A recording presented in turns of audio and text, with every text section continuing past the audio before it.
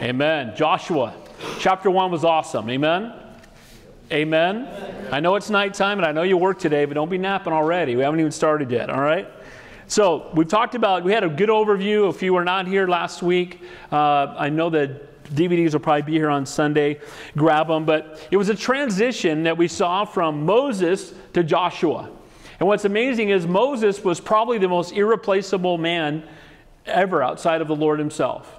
Moses was the one who had brought them out of bondage. Moses was the one who talked to God and spoke to them. Moses was the one that even though they got angry with him at times, there was a peace in knowing that Moses was there, that Moses was talking to God, that Moses was leading the way, that Moses was keeping them on track. But it's just proof that no one's irreplaceable. And it's not men that we follow, but the Lord that we follow.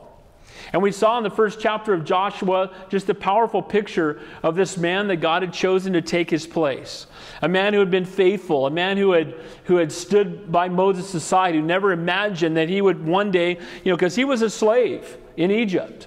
He was not only a slave in Egypt, but he was also a soldier. When we see the first battles of the children of Israel, he's the guy out there fighting on the front line. He was also a servant to Moses. He was one of the 12 spies that went into the land. One of only 2 that came back and said, we can get them.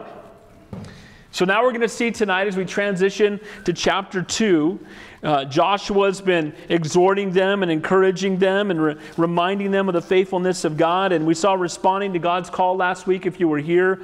We talked about our calling comes from the Lord, not from men. If you're waiting for a man to call you, you're going to wait the rest of your life. Because even if a man does call you, that's not the Lord. We want God to call us. Amen? And you know when someone's called by God because they do what they do as unto the Lord and they do it with excellence, and it's a get to, not a have to. I get to lead worship. I get to serve in the children's ministry. I get to, put the words up so people can see them. I get to, whatever I'm doing, I get to do it for the Lord. I get to do the bulletins. It's a get to, not a have to. When the Lord calls you, He will walk with you. When God calls you, He doesn't leave you alone. When He calls you, often He's going to make you get outside of your comfort zone. And I think one of the biggest problems in the church today is we just want to be comfortable. We love the Lord, but sometimes not enough to be uncomfortable. And you hear me say it all the time, that God doesn't, care about your comfort. He cares about your character. Amen? And He doesn't want you to be comfortable. He wants you to get out of your comfort zone. What did He do with the apostles? Drop your nets and follow me.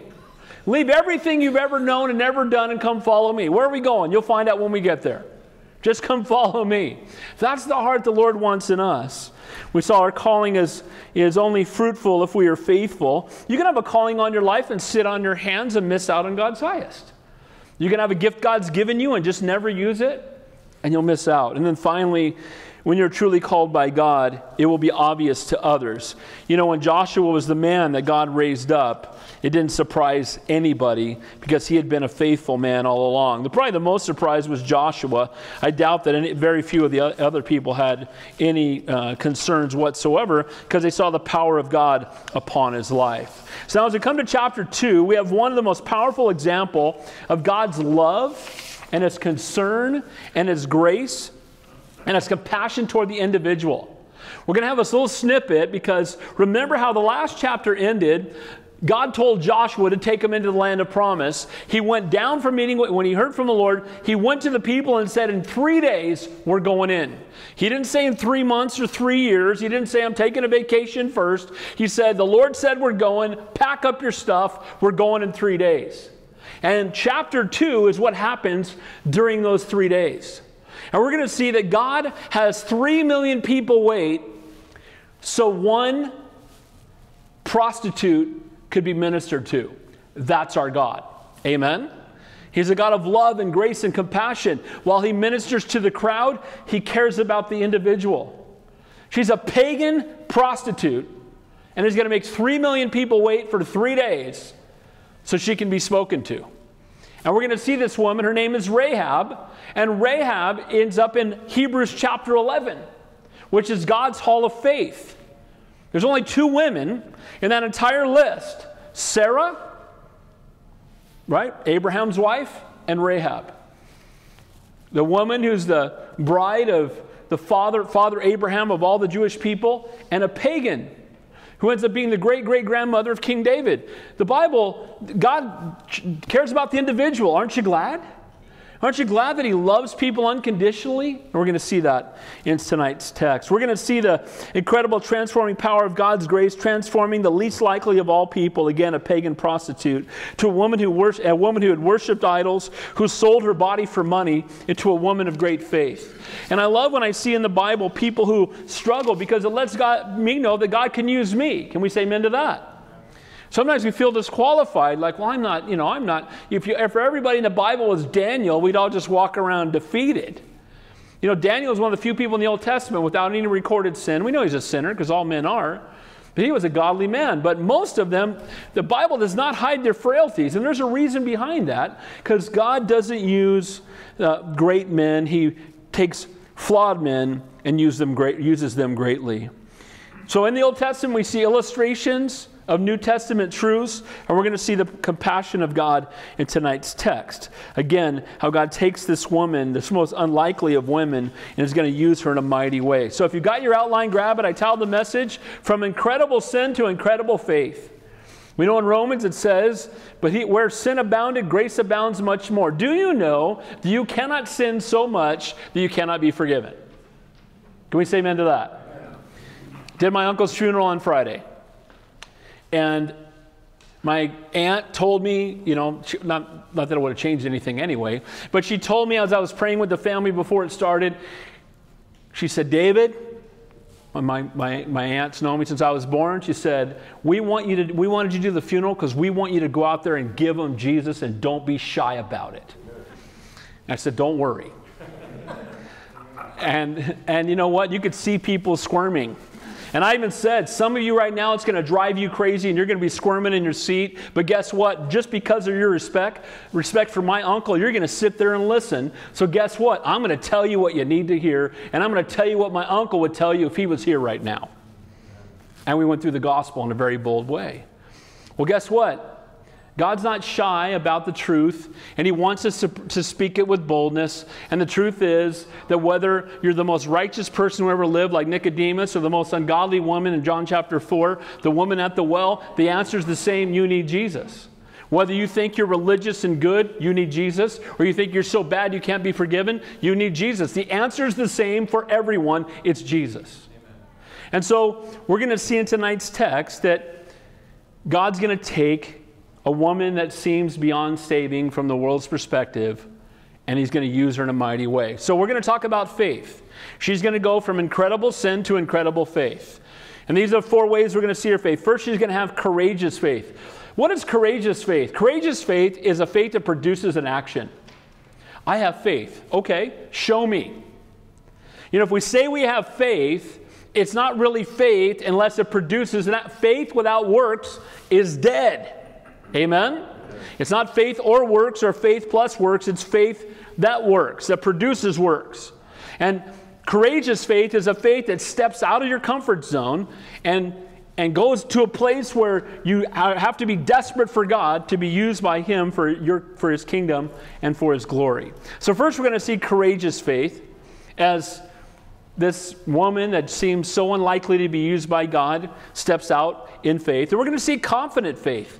Guys, faith is only as strong as the one you put your faith in. I got an email today, and there's a big speaker up in Santa Cruz, and I got some emails about him, and they're like, what do you think of this guy? And I went to his webpage, and all these Christian leaders are going to listen to this guy talk, and he needs to get saved, is what needs to happen. It's a mess. He's got all these weird terminologies and theological words, and it's a bunch of nonsense. I go and look, and he's believes in homosexual marriage. Nobody goes to hell. He preaches to millennials and tells them what they want to hear. And so I had a bunch of people say, Pat, should I go? I said, no, don't go. And matter of fact, if anybody knows, go and tell them not to go. Kidnap them. Don't let them go. This guy's a false prophet. He's a wolf. We don't want it. So guys, our faith is only as strong as the one we put our faith in. It's not faith in faith. It's faith in Jesus Christ. Amen? It's faith in the Lord. And our faith can be great because our God is great. And a faith that hasn't been tested is a faith that cannot be trusted. So we're going to see courageous faith. Then we're going to see confident faith. That we can trust God. That we don't walk around in doubt all the time, and in anguish, and in fear, and in worry. We have confidence not because of our ability, but because of who we follow. Amen. God's not giving us a spirit of fear. Amen? I haven't shared this with anybody. I had a little glitch this week.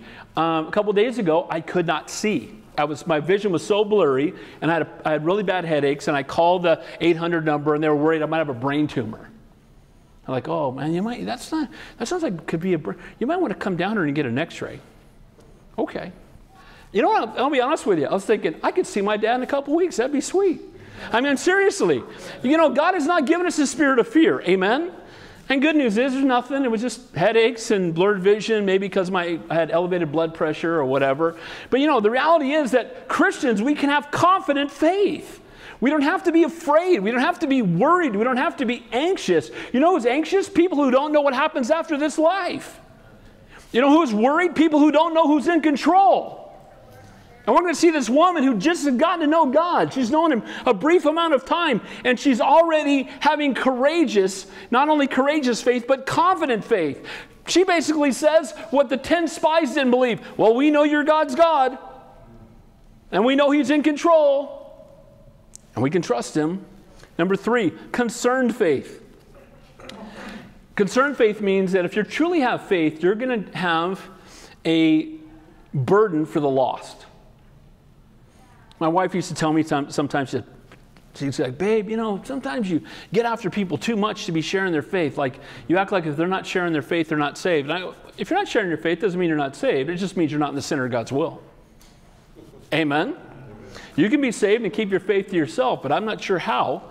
Because the reality is, it's the most selfish thing we can do is go to heaven by ourselves. Amen? I got to get out a hell free card. Let me put it in my wallet and let everybody else, too bad for you. You know, I get out of the burning building, hope they get out, and just go, you know, I'm going to go swimming. You know, if we just leave and we don't care, we're going to see that this woman, Rahab, is going to have a concerned faith. She's going to say, what about my family? And I love that heart. And then finally, we're going to see covenant faith, a faith based on unbreakable promises. We see God making covenants with people throughout the Word. With Abraham, it was circumcision, a reminder of God's promise to Abraham and Abraham's commitment to God. We saw it with Noah. What was the thing that the commitment had? What was the sign that God gave Noah? The rainbow. It's on your notes if you're reading them. It's right there. Jesus, right? The Lord's Supper. As often you do this in remembrance of me. We're going to see with Rahab tonight in the scarlet cord. So let's begin there in verse 1 of Joshua chapter 2. By the way, Jesus is in every chapter. We always talk about this. And man, is he in the chapter tonight. And at the very end of the text, I'm going to show you some things that God showed me in this chapter. And man, it's such good stuff. Let's begin there in verse 1. Now Joshua the son of Nun sent out 2 men from Acacia Grove to spy secretly, saying, go view the land, especially Jericho. So they went and came to the house of the harlot named Rahab and lodged there. So moving on Joshua's heart, he tells the people, we're going to leave in 3 days. And during those 3 days, he sends 2 men into the land. And they're secret spies, not really as much that they're secrets to the people in the land, because of course they're secret spies to them. That's always the case. You're not a spy if it's not secret. You're a tourist or something, right? But it's a secret from the children of Israel. They don't even know that they went. And these 2 spies go out. Now it's interesting. Last time they sent 12 spies. How many came back with a good report? 2. I'm just sending 2 this time. Right? We're just going to send out 2, and we're going to know that God's going to speak to these 2. And we don't know in Scripture who the 2 were. Jewish tradition says, and it's tradition, so we don't know, would make sense that it was Caleb and Eleazar the high priest. And that would make sense. Because who was one of the 2 that went last time and came back with a good report? Caleb. And the high priest going with them. So it makes sense that that's who they were. But whoever they were going to go into the land. And he tells them to go and spy out the biggest fortress in all of the land of promise, Jericho. It's right in the center of the land. There's an equal amount south of it and north of it. And he says, I want you to go in, and that's the first place we're going to attack. And we're going to divide this place, and then we're going to destroy everything to the south, and then everything to the north. And I want you to go to Jericho. Can you imagine, though, again, if you just look at it from a physical perspective, these 2 men go into Jericho, and what do they see? They see a walled city I've been to the ruins where Jericho was, and Jericho had a wall around it it wasn't just one wall, it was basically two walls in a sense, because there was a wall and then 15 feet built up, and then on the other side of the wall. They could run chariots side by side on the top of this wall going around it. So they had chariots, they had weapons, they had a mighty fortress. Did the children of Israel have any weapons? Our Bible doesn't say they do. If they had weapons, I don't think they'd be blowing trumpets a few chapters from now, but that's what they're going to be doing. They don't have chariots, they don't have weapons, they don't have a fortress. You know what they have? God. And guys, too often for us, we'll look at our circumstances. Oh, look what's going on in my life. My finances are a mess. Look at you're going to have a brain tumor. Who knows what's going on in your life? And oh man, my kids are going sideways and I've got issues with family members or whatever it is. And we can get overwhelmed, and we only get overwhelmed if we forget who's in control. Amen? Is God as much in control when everything is a mess as he was when everything was perfect in your life? He's in control. Trust him. He's a faithful God. Joshua chapter 1, he said, "For within 3 days you will cross over this Jordan and go in and possess the land which the Lord has given you." So why after 40 years, 3 more days? Because there was a divine appointment waiting on the other side. So secretly they went in, the two sent out by Joshua, not to figure if they were to go in. God had already commanded them to go, but to view the land and to gain information about the enemy. They weren't going to figure out if they were going to go in the land. We already know they're going. He already told them, we're leaving in 3 days. But he sends them in to spy out the land in a sense, but what he's really doing, and they don't even know it. I think the men go in thinking they're going to spy out the land, and what God does is he brings them a divine appointment. And too often, we think we're going to do something for God, and God has something else in mind. Amen. I told you about my son-in-law going and planting a church in Boulder, and then a church in Broomfield. 15 minutes away, the pastor leaves, and now he's pastoring a church in a city he didn't even plan on going to with a bunch of people he never thought, and now he's pastoring both churches, but he went to go to Boulder. And when you step out in faith, sometimes God does exceedingly abundantly above all you could ask or think. Amen? That you would think, what could it be? So he sends him out, and God's promises shouldn't lull us into complacency. God had already told them they're going to the land, they're going to have victory. But notice they didn't sit on their hands and wait for God to do it all. They were being faithful to God's calling. Joshua knew that they were going to win. Joshua knew the victory was theirs, but Joshua still sent them into the land. Why? Because just because God made promises to us doesn't mean that we don't participate, that we're not faithful in those promises. Amen? So they step out. And Jericho, a strategic city again, in Joshua's plan to conquer Canaan. Again, of great fortified cities, just 5 miles west of the Jordan River, the strongest fortress and the most important city in all of Canaan. And again, often as we step out in faith, we don't know what God has for us. It says there, and they came to the house of a harlot named Rahab and lodged there. Many have struggled with 2 godly men spending the night at a prostitute's house. I don't recommend that. Amen? Don't do that. That's a bad idea. And you look at this, and some have tried to explain it away because you can use the word harlot. Some have tried to change the meaning to a variation of the word that she was an innkeeper. Try to change it to innkeeper. Guess what? Read the whole Bible. Because in Hebrew, the word harlot means harlot, and in Greek, we're going to see in the New Testament, the Greek word that's used is a prostitute, a harlot. She was a prostitute. So this woman was not only pagan, she was not only an idol worshiper, she was a prostitute. She sold her body for money. You know, even in a pagan land, that's the most looked down upon person there. So even amongst idol worshipers, she's looked down upon by idol worshipers. But there's going to be a divine appointment. The real reason these spies being sent out was to go and to meet this woman. Not to gain military experience, but as an example of God's love, concern, and compassion for the individual, was to deliver Rahab from God's coming judgment. Doesn't the Lord always give an opportunity for the righteous to escape? Remember Sodom and Gomorrah? I'll save it. Show me 10 righteous. I'll save the place. But he gave the people who truly loved him an opportunity, a picture of the rapture, So why did godly men stay in a harlot's house? There could have been anonymity, regardless of the man's reasoning. It was God's plan. It was a divine appointment. Just as Jesus was a friend of publicans and sinners, these two men thought they were spies about to become witnesses. It's true for us. You might think you're a teacher or a construction worker, an Uber driver or a salesman or, whatever it might be, an IT guy. And the reality is that you're a witness wherever you go. You're a witness who happens to sell advertising like I do. You're a witness who happens to be an accountant or whatever your job is, a teacher. But when you go there, the first thing you are is you're salt and light of that place. And as these men go in as spies, what they really are witnesses. I love this picture as God's got a divine appointment waiting for them. I can't tell you how many times in my life I've walked by divine appointments. How about you? My prayer is daily, Lord, let me not miss them. They're the first ones into the land. They're the first ones to experience the purpose of God's power. And again, it wasn't for personal experience, but for boldness, because they were witnesses moved into the land of promise. And guys, when you and I witness, we're being faithful to God's promise. Verse 2 and 3.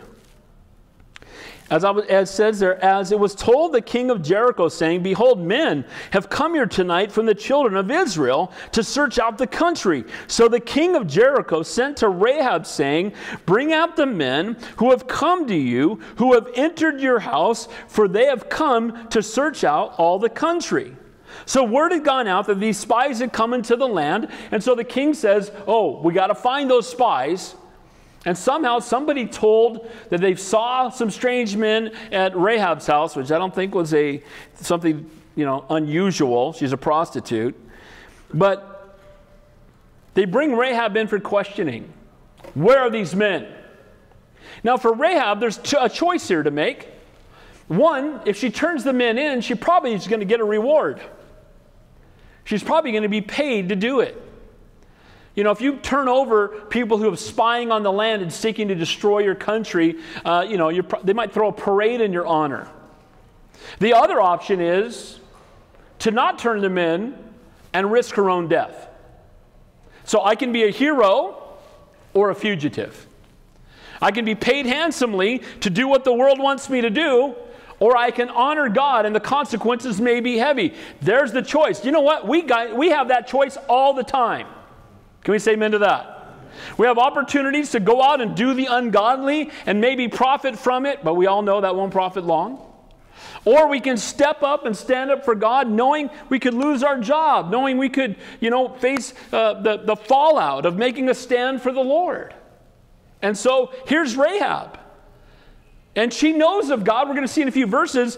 You know what she knows about God? She heard about all the things the God of Israel had done.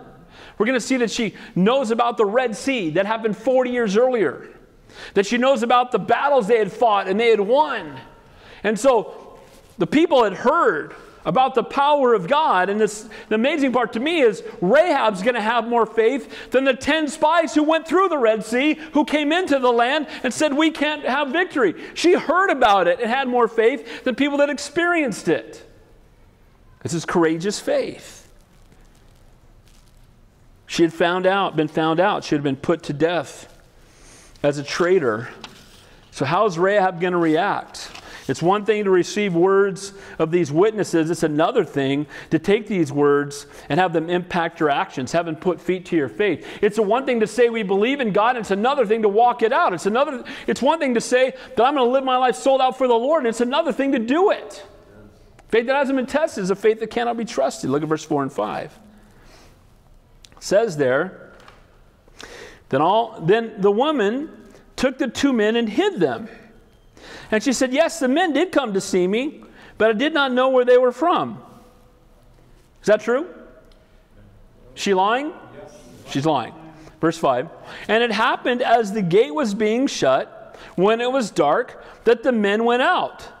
When the men went where they went, I do not know. Pursue them quickly, for you may overtake them. Is she just lying through her teeth? What's the answer? Is this okay? Is it okay for us to lie in certain circumstances? No.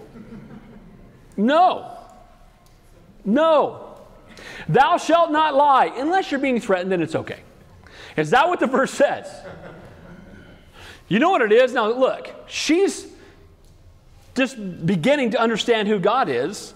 And, you know, Abraham, the father of faith, lied. She's my sister. Amen? And not once, but twice. She's my sister. Lied. Isaac lied, got over on, remember, he got over on his dad. Oh, yeah, I'm Esau. No, you're not. But he lied. We see this. Lying takes place. It doesn't mean it's okay. And I've heard people say, well, it's okay to lie, you know, in certain circumstances. I think lying is a lack of faith. Amen? Yeah, they were here. And you know what? I was hiding them from you guys. How about that? Guys, if we trust in the sovereignty of God, you're indestructible till God's through with you. Amen? You don't have to change the word of God. Because here's what happens. That's a slippery slope. Now we just tell people what they want to hear. So, let's just not offend them. So let's just change the gospel. So let's tell them what they want to hear. Guys, let's speak the truth in love. Jesus is the way, the truth, and the life. So when we tell the truth, we're being Christ-like. And we tell a lie, he's the father of lies, we're being Satan-like. Amen? And there's no such thing as a half-truth. A half-truth is a whole lie. Amen? So here's the picture of what's happening. Is she gets confronted and she lies. Now again, some would say, well, she doesn't even understand the whole truth yet. On one hand, she demonstrated her faith in the Lord by protecting the spies. On the other hand, she acted like any pagan in the city when she lied about her guest. And again, while a brand new believer in a sense, we could blame her actions on her ignorance, but it's not an excuse and it does not justify sin. If seasoned believers like Abraham, Isaac, and David resorted to deception, remember David lied to Bathsheba's husband. Remember? Brought him home, put him out on the front line, basically murdered him. Godly people do it, it's still wrong. So her lies are not justified, but in one sense, it does show that she has a level of courage. I remember on one of my trips to India, some of you know I used to go to India every year, and I used to teach up to 1,000 pastors how to study and teach the Bible. And I can't think of anything I've done with 2 weeks of my life more profitable than giving the ability for these pastors to study and teach the Bible and then study and teach it for the rest of their lives. They don't have commentaries. They have a Bible, so I teach inductive Bible study. Well, I was there during a convergence that doesn't happen very often. I don't know how often, but I think it's every 40, 50 years, where Diwali, the high Hindu holiday, and Ramadan, the high Muslim holiday, happen at the same time. And the nation's about half Muslim and about half Hindu. And so I was told by the people when I was there, don't tell anybody you're a Christian, whatever you do. Don't tell them you're a Christian, because they're all whipped up.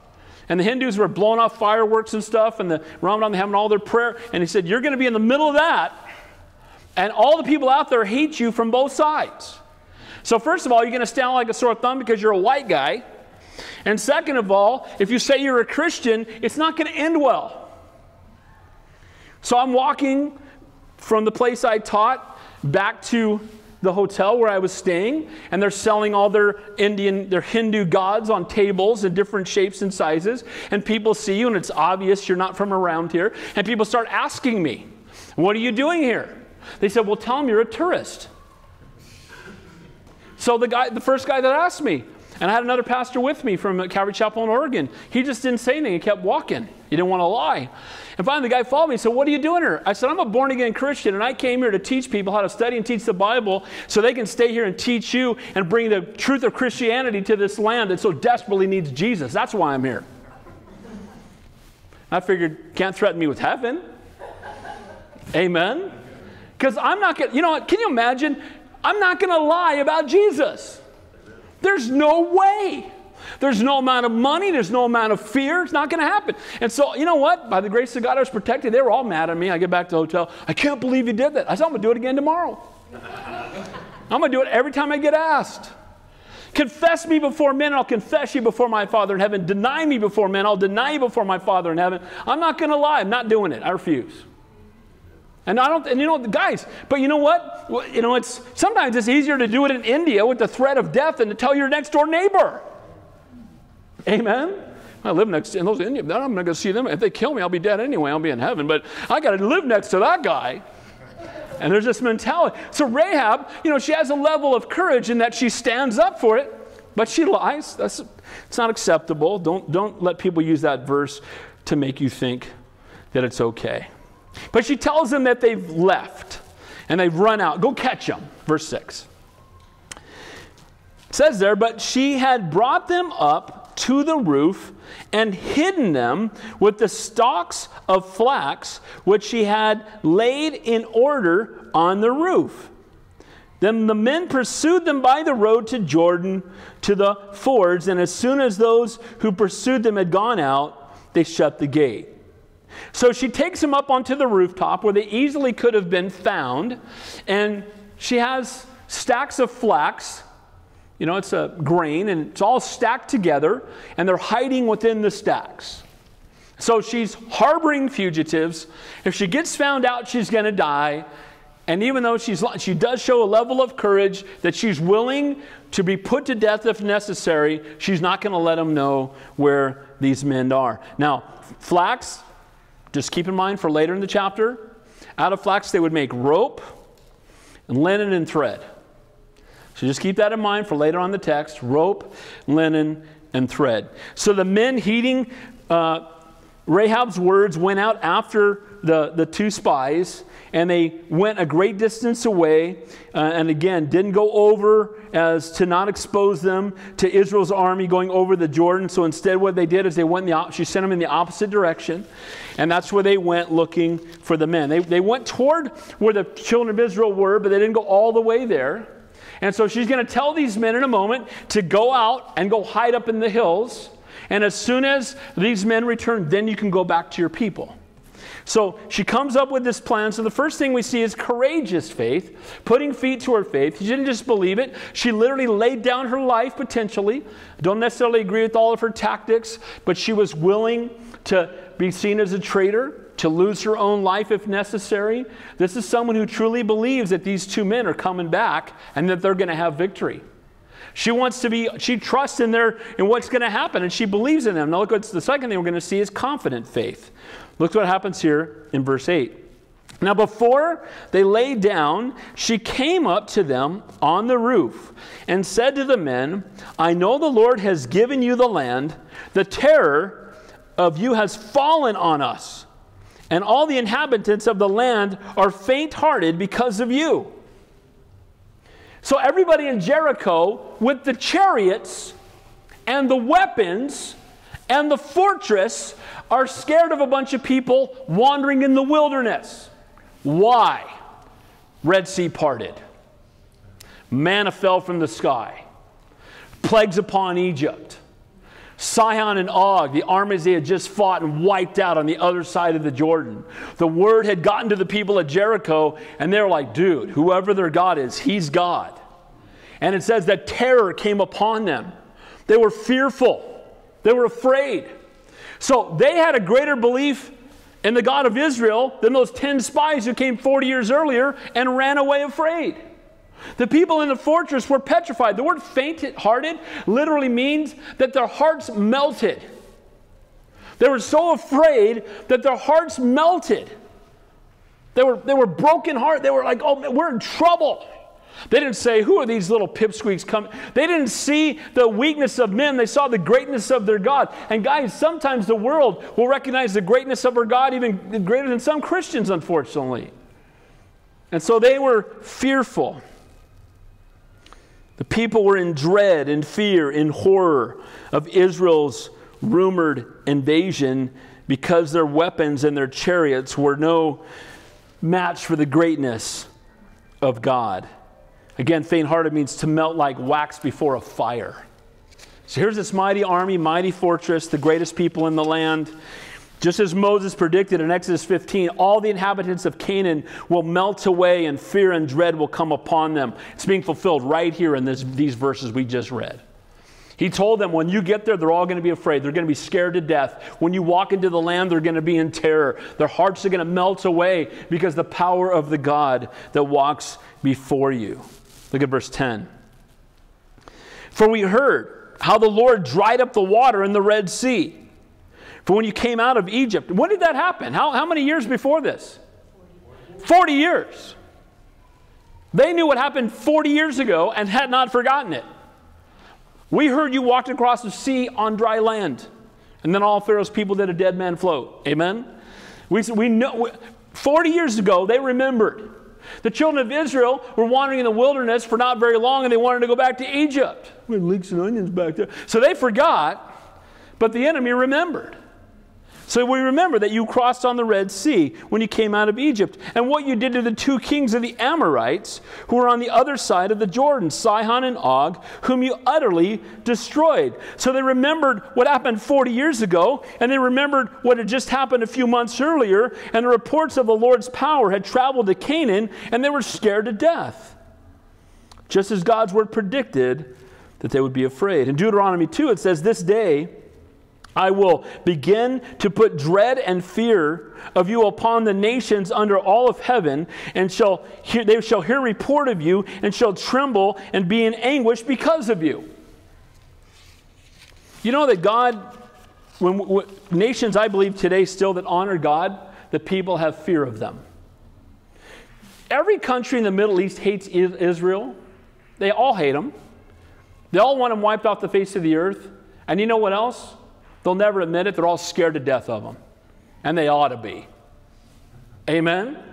Because if God is for them, who can be against them? And those are God's chosen people. And you read the end of the book, God wins. Amen? And Israel's not going anywhere. And God is greater than all the enemies that surround them. The Bible tells us that the fear of God is the beginning of wisdom. Look at verse 11. And as soon as we heard these things, our hearts melted. Neither did we remain any more courage in anyone because of you. For the Lord your God, He is God in heaven above and on the earth beneath. Rahab's preaching it. Amen? Your God is God, by the way, and He's the God of heaven, He's the God of earth. Man, He's God. We're all scared to death because God's on your side, and our weapons are nothing compared to your God, the true and living God. It's pretty scary when the enemy has a greater respect for God than those who are supposed to be following Him. There's not a doubt in my mind that Satan fears God more than I have faith in God. Can we say amen to that? I want my faith to increase, but there's not a doubt in my mind. Satan's seen him. He knows. He's toast. Amen? He knows. Game over. He knows he loses. He knows. He knows how great God is. Remember, every time they cast out demons, right, in the name of Jesus, man, they would, remember, Acts 19, Paul we know, and Jesus we know, but who are you? The guy tries to cast out the demons, right? Everybody, they know who the Lord is, and they're fearful of Him. And here they are. They're just, the whole country, they're melting like wax. They're fearful, and they're afraid of the true and living God. It's amazing to me that she was courageous before the king, and she's confident of who God is. We need Christians to be like that. Amen? Courageous before the world, and confident of who God is. There's not a doubt in my mind who my God is. How about you? Not a doubt. I know it. Oh, you can't know for sure. Yes, you can. And I do. How many of you know that you know that you know that you're going to heaven? Amen? It's not a hope so, it's a know so. Not because we're good, but because He's great and He's faithful to His promises. And we can trust in that. And it brings peace to our hearts. She's courageous. And again, she's confident in who God really is. She didn't talk about any of those pagan idols. All of a sudden, they're not such a big deal.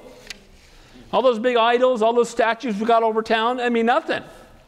We're not even praying to them. It's not working. Your God's greater. We already know.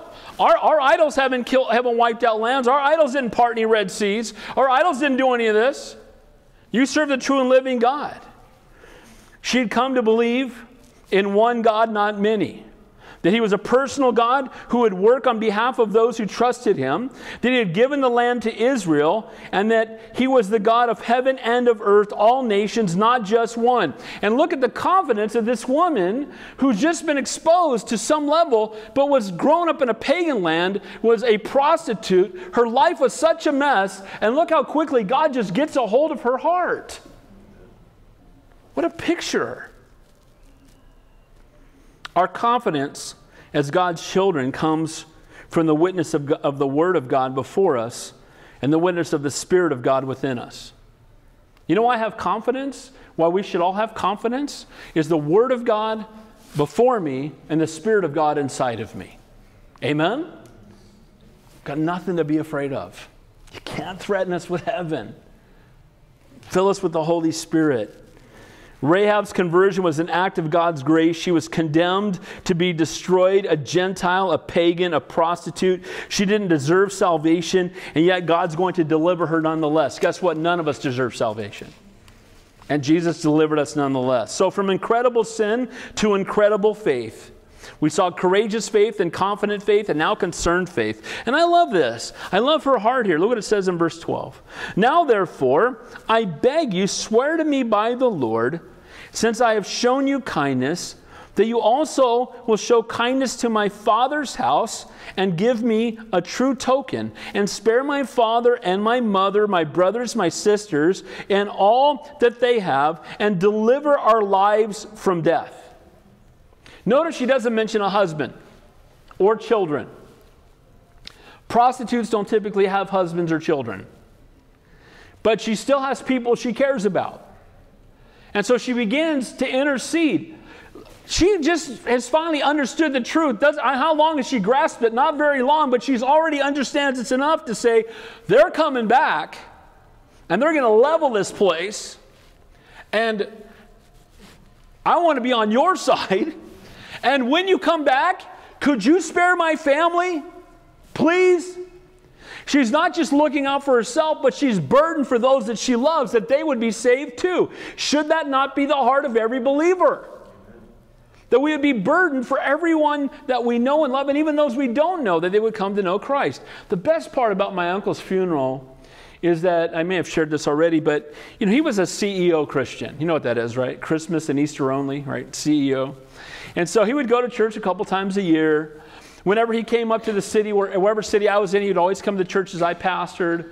And he was always very encouraging to me and was always telling me how, he appreciates the gift God's given me. And he was always very encouraging that way as an uncle. But he was never really plugged in. And most of the time when his family would go to church, he'd go on a bike ride. Or he used to run triathlons. And he was just a health freak, play racquetball, stuff like that. And I was really concerned because when I was asked to go do his funeral, I love my uncle. From the world's perspective, he was the nicest man you'd ever meet. Always a smile on his face. I never heard him, just always happy, contented, just a great guy. But when my niece did the eulogy portion, she said, she started talking about when they moved to Georgia. A couple years ago, her family moved to Georgia. She's their only daughter, so they picked up and moved to Georgia to be with their daughter and grandkids. But while they were in Georgia, my uncle found a church, started going, got plugged in, started going to Sunday school, started going to men's Bible study, started going to married couples Bible study, and his favorite time every week was Sunday morning at church, and he couldn't wait for it, couldn't get enough of it, and God got a hold of his life. And when she shared that, I was in tears because I was just saying, thank you, Jesus. Because I've been praying for my uncle for as long as I can remember, because you know what? I want him to be there. Amen? I want him to be there. When I did my grandmother's funeral, his mom's funeral, I was preaching it hard, and I had one person in mind in that whole audience. It was my uncle. And I'm so glad I'm going to see him again. This is Rahab's heart. Hey, when you come in and wipe everybody out, because I know you're going to, because your God's greater than all of our idols, and our fortress is going to be toast when you get here. And you know what? Our army means nothing because your God's greater. Sihon and Og got smoked. We're next. Hey, can you do me a favor and take care of my family, please? When you come back, could you protect them? That's a concerned faith, a heart for others, not satisfied just that we're going to heaven. It's interesting that she was really needing to be quiet or she might lose her life. And yet she spoke up. And God tells us to speak up and we keep quiet. Can we say amen to that? God tells us, go tell everybody. Go therefore into all the world, preach the gospel. Make disciples of all nations, baptize them. Go, speak. Don't be shy about it. And then most of us are shy about it. And she's not supposed to be talking about it, and she can't stop talking about it. Praise God for that, amen? Verse 14, as we finish up this little section on concerned faith. So the men answered her, our lives for yours. If none of you tell this business of ours, it shall be when the Lord has given us the land that we will deal kindly and truly with you. This is a solemn pledge between the spies who represent Israel, who represent God, and this pagan prostitute who said, if you will protect us, if the word doesn't get out, if you protect the truth from the people around you, if you protect us, then we will protect you. And it's the same as the covenants with God. It's if then. If we obey, then we'll be blessed. Amen? If we confess our sin, we'll be saved. Amen? While God does all the work, we need to respond, right? We need to respond in faith. If then. Throughout Scripture, you see that. It's a conditional covenant. If you will obey, if you will repent, if you will confess me, right, then you go to heaven. And so this is the covenant they enter into with Rahab. And again, for Rahab, she needed to be quiet, and then her family would all be saved. So courageous faith, then confident faith, then concerned faith, and finally covenant faith. It says there, then she let them down by a rope through the window, for her house was on the city wall, and she dwelt on the wall. So she literally, the wall was big enough, they had apartments in a sense, right, in the wall. And so you inside the wall, as it went up and down, you would be inside the wall. There's your apartment, and she has a window outside there. And so she lowers these guys down using a rope. I wonder where she got the rope. The flax on the top, right? Amen? That's where they make rope from. She makes her rope, and she's lowering these guys down the side of the wall. Again, can you imagine if a guard came by and saw them hanging there, everybody's dying. But she did it anyway, because she had put her faith in God. A covenant is simply an agreement between two or more parties with certain conditions laid down before both sides that both sides must obey. And this is the spies, the witnesses, let again down by a rope, hid for 3 days in the mountains just behind Jericho in the opposite direction of the town. Look at verse 16. It says there, it says that she dwelt on the wall and said to them, go to the mountain, lest the pursuers meet you. Hide there 3 days until the pursuers have returned. Afterward, you may go your way. So they went in this direction to find them. She sent them in this direction. I've been to where Jericho was, and when you go there, you see there's mountains right behind it. So they went up into those hills and waited till the men came back, having looked for them, and then they went back in safety. So she not only sent them down, but she protected them. She was a part of their plan, and here she is putting her life at risk to do so. She's made a promise to them, and she's being faithful to it. Verse 17 and 18. So the men said to her, we will be blameless of this oath of yours, which you have made us swear, unless when we come into the land, you bind this line of scarlet cord in the window through which you let us down, and unless you bring your father, your mother, your brothers, and all your father's household to your home. Here's what they say. Look, we made a promise to you, we'll protect you, but you need to have this rope. You need to make a rope, scarlet cord, so a red rope, hanging out of the window. And anybody you want to be saved has to be in your house. And if they're outside of the house and they get killed, that's not our fault, that's your fault. We're going to be faithful to our covenant that when we come, if you have the red cord hanging out your window, you and everyone in your house will command the armies to protect you, and we'll make sure that you are delivered to freedom. Now, what's interesting about this, I was going to share it at the end, do you think it's scarlet for a reason? What is that a picture of? The blood of Jesus. Now, here's what's interesting. You know, you heard of red light districts, right? You know, the prostitutes would paint their windows red.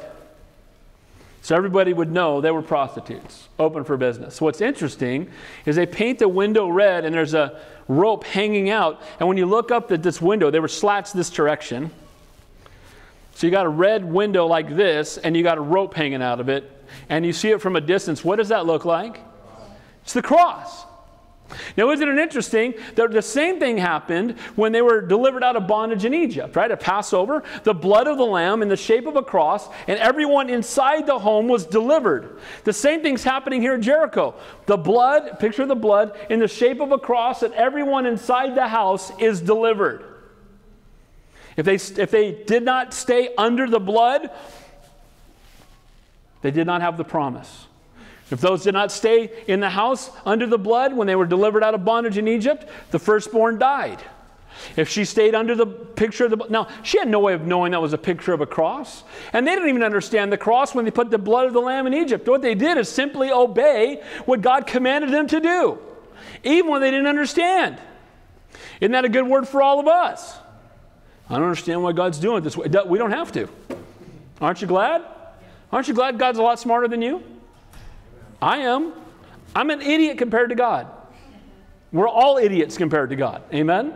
So if God understands, I don't need to understand. I just need to trust Him. So she's got a clear command, and she needs to be faithful to it. And if she will be faithful, then they will be delivered. I love that picture. So the covenant which Rahab and her family was conditioned upon her placing a scarlet cord out her window, and it would serve as a signal to the army of Israel that the people within were to be spared. And despite Rahab's desire, despite her faith and the promises of the spies, she and those in her family would perish unless she put the trust in the blood-red cord cast down from her window. So it didn't matter what promises she made. It didn't matter what good work she had done. If she did not put the red cord out the window without the picture of the cross, she would die. So it doesn't matter how good we've been. It doesn't matter what promises we've made. It doesn't matter what good works we've done. Apart from the cross of Calvary, we're going to die in our sin. Can you say amen to that? Well, I've done all these good works, and that's how the world operates. Well, I give to charity, and I let people in traffic. I'm a good person, so I'm sure I'll be fine if there's a God. No, we're all sinners, and that's why Jesus had to die. Without the scarlet cord, she would not be saved. And again, now that cord made ropes. It made line. It made thread. It made linen, and it made thread, and no doubt all made from the same dry flax. Look at verse 19. So it shall be, whoever goes outside the doors of your house into the street, his blood shall be on his own head. And we will be guiltless, and whoever is with you in the house, his blood shall be on our head if a hand is laid upon him. So the refuge again was only available to those within the house where the scarlet cord was hanging out the window. And again, often in biblical covenants, God appointed some physical or material token to remind the people of what God had promised. Circumcision reminded the children of Israel for generations of their covenant with God. It was also a reminder to the man's wife when they got married that he had made his covenant to God. It was a constant reminder. The rainbow. Does it not just make you sick to your stomach what the enemies try to do with the rainbow? Because when you see a rainbow, people don't think God's promised. They think you're a homosexual. Is that not true? If you have a rainbow pencil, a rainbow necklace, a rainbow anything. And you know what? Satan's trying to, what God uses a redemption promise, being delivered from the flood, to be used to symbolize one of the very reasons that the flood came. Why did the flood come? Because everyone was doing what was right in his own eyes, and they were godless, and they had rejected God, and they turned themselves over to fleshly desires, and now they're taking that same symbol and trying to use it. Tragic. We need to get the rainbow back. What do you say? Amen. We need to redeem it. It's what it really means. Same is true of the Lord's Supper. Now here, this scarlet cord. So Rahab's family saved by faith in God, not the cord. Their faith wasn't in the cord. Their faith was in God. But they did what God asked them to do. Amen? They had been worshiping idols. Now they're putting their faith in God and obeying what God asked them to do. So too today, we're saved not by circumcision, not by baptism, not by communion, but our faith in Christ. Amen? Should we be baptized? What's the answer? Yes. Do we need to be baptized to be saved? Why? Because Jesus said it's finished. Let me encourage you, though. I'll say this as strong as I can say it. If you're a believer and you haven't been baptized, you need to be. Amen? It's an outward statement of an inward change. Well, I've just never gotten around to it. Then get around to it. Matter of fact, I've got a jacuzzi in my backyard. You can come over to my house tomorrow. You know, we do baptisms 2 or 3 times a year down at the beach in Malibu. I want to encourage you to be baptized. Yes. It's cool in that water down there. Amen. It should be in Santa Cruz. You'd be saying that's a jacuzzi out there. Verse 20. And if you tell the business of ours, then we will be free from your oath, which you made us swear. The oath was only good if Rahab kept her word. If you lie, if you back away, if you don't honor it, then it's of no value. And the same is true with the cross. People say, why would God send good people to hell? How many times have you been asked that question? Why would God send good people to hell? First of all, there are no good people. Let's just fix that. There's none righteous, no, not one. Amen? The better question is, why would God allow evil people to go to heaven? Well, it can only happen through what Jesus did on the cross, because when we are born again, we're washed in the blood of the Lamb, and He makes us holy. Amen? So salvation is offered universally, but it must be accepted individually. We have to accept it. He won't force it on you. Good works won't get you there, but it's offered universally. So what have you done with God's Son? It's not enough to say you believe. But again, if you make a profession, but you don't really mean it in your heart. If Rahab had just been saying this and getting over on them, and as soon as they, ran to the hills, she ran and told everybody, they're actually up in the hills, go kill them. Then her family would have died with everyone else. But she had to be faithful to her word and faithful to the covenant. And guys, God's called us to be faithful to the commitment we've made to Him. By the way, we can't do it without His help. Can we say amen to that? Lord, I need your help. We're almost done. Verse 21. Then she said, according to your word, so be it. And she sent them away, and they departed. And she bound the scarlet cord in the window. Now, I love this. How quickly did she put that cord out the window? She knows we're not coming back for a few days. She didn't say, well, I think I'll have a picnic today, and then I'll go hang out with some people, and maybe, in a few days. Dude, they're walking out. She's putting that cord out the window. Guys, I think too often with Christians, we hesitate in what we commit to God that we're going to do. One of the things I always loved about Moses, God would say it, Moses would do it. God would say it, Moses would do it. Go tell the people, and he told the people. Joshua, take them into the land. He comes down, you got 3 days, get your stuff together, we're going. And guys, I think too often what, Satan's biggest lies are, if he can't get you to believe in no heaven, he can't get you to believe no heaven, the next biggest lie he'll tell you is no hurry. Well, I can't get them not to believe in heaven. I'll just make them think they've got forever to sit around and eventually get to serving God, and I'll just render them useless for the kingdom. If he can't take you to hell with him, he wants to make you ineffective for heaven. And there needs to be a sense of Amen? Urgency is a good thing. A potential brain tumor scare every once in a while is a good thing. Being in the hospital for 9 months, good thing. You're reminded, you might be dying tomorrow. What are you going to do with the 24 hours you got left? Be about it. Amen? God is faithful. Last 3 verses, look what happens. They departed and went to the mountain and stayed there 3 days until the pursuers returned. And the pursuers sought them all along the way, but they did not find them. You do know that our God is greater than any enemy, and the enemy can't touch us unless God allows it. Can we say amen to that? We're going through Acts. The Apostle Paul, he's getting beaten everywhere he goes. They can't kill him. They did kill him, and God just said, well, just get back up. Amen? We're indestructible till God's through with us. And here they go out, and God protects them. God watches over them. They couldn't find them. So the 2 men returned and descended from the mountain and crossed over. And they came to Joshua, the son of Nun, and told him all that had befallen them. And they said to Joshua, truly the Lord has delivered us and all the land into our hands. For indeed all the inhabitants of the country are faint-hearted because of us. The spies come back and testify what they have seen, and truly the Lord has delivered the land into our hands. Almost a direct quote from Rahab. It was almost like it's like Rahab taught the spies. Rahab said, dude, we're all melting over here. We're all scared to death, and we know your God is God. And you're going to come in here and just wipe us out. And they go back and say, they're all scared to death. They're afraid in there. Their hearts are melting in there. And we're going to go in and wipe them out. Isn't it amazing that this woman, who was seemingly as far from salvation as anyone, became a mighty woman of God, and her deliverance is a picture, in a sense, of Gentile Passover. Right? Put the blood of the lamb, this picture, right, out your window. Just like they mark their windows and doors, she marks her window with the red, right, the blood, picture of the blood of the cross that she doesn't even understand. But she's being obedient to it. And she's honoring the Lord. And I love this picture of Rahab.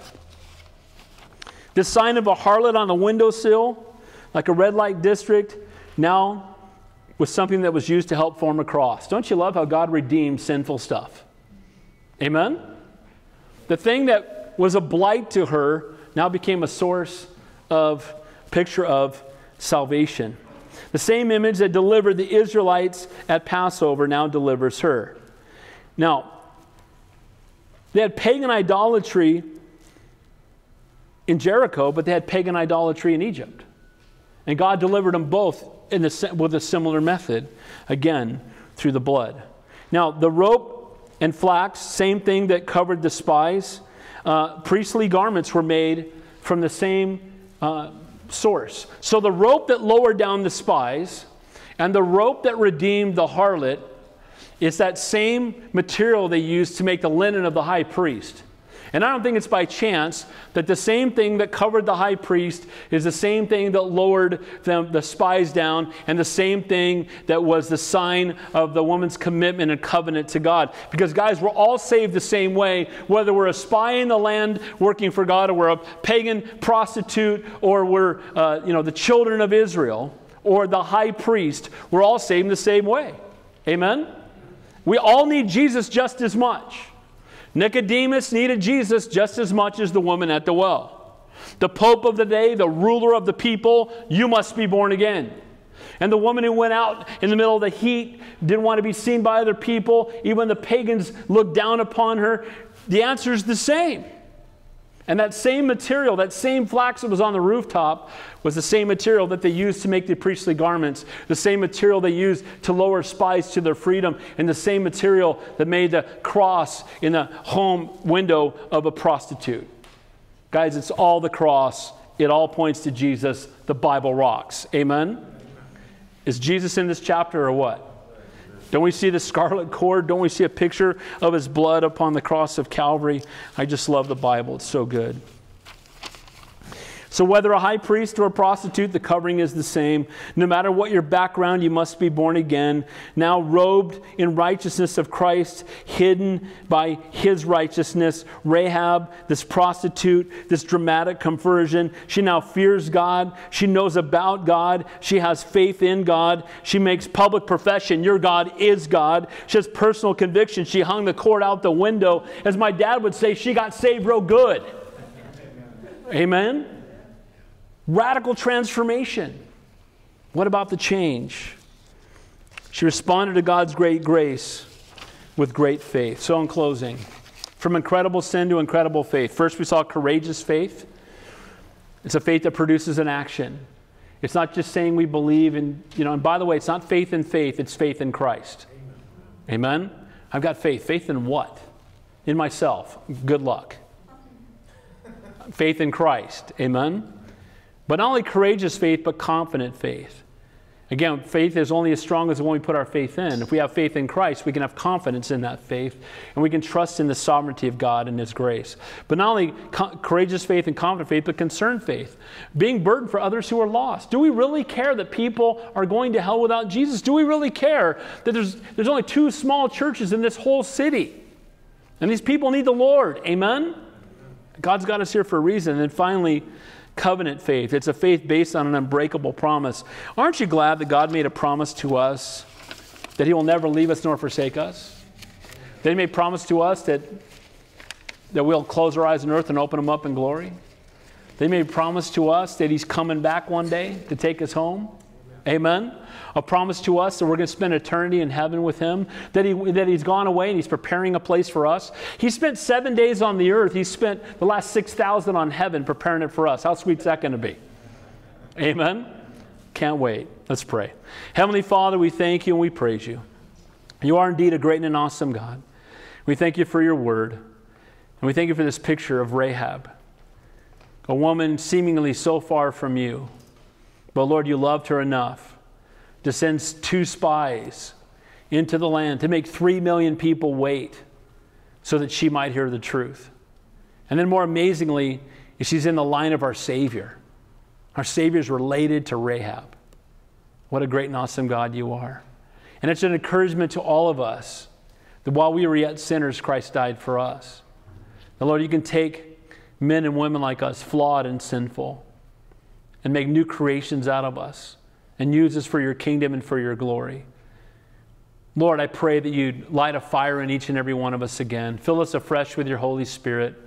Give us this kind of faith that's unwavering, unrelenting, that continues to be faithful even in the midst of the greatest trials and difficulties. We thank You, Lord, that our faith is tested so it can be trusted. Help us, Lord, when our faith is tested, not to run, not to be afraid, but just hold on to You even tighter. We love You and we praise You. In Jesus' name we pray. And all God's people said, Amen. Let's stand up and worship. Is He worthy to be worshiped after that?